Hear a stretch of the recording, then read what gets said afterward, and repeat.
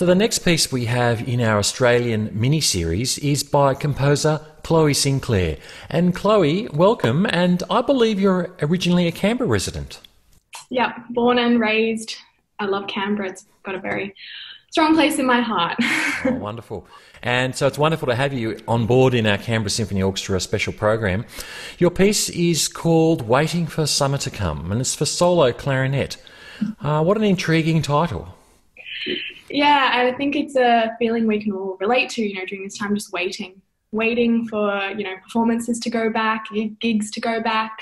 But it also has a kind of darker tone to it at the end of the piece.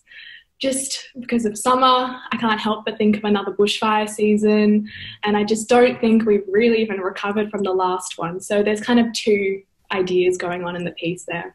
Right, okay. So 2020 certainly hasn't been a good year, has it? It's been, yeah. But I really enjoyed your piece, and I know the audience will too. Waiting for Summer to Come for solo clarinet by Chloe Sinclair.